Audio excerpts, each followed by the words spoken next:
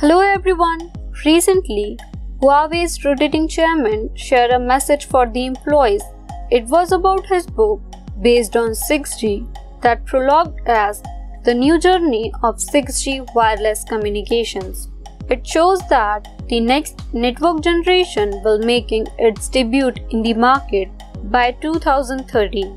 The company has been investing in its research since 2017 and concluded that the 6G will be beyond the current network definition. We'll need more efforts in defining 6G than what we have put in the previous generations. He further said, it's still hard to answer whether the experts will find a suitable definition by the time or not.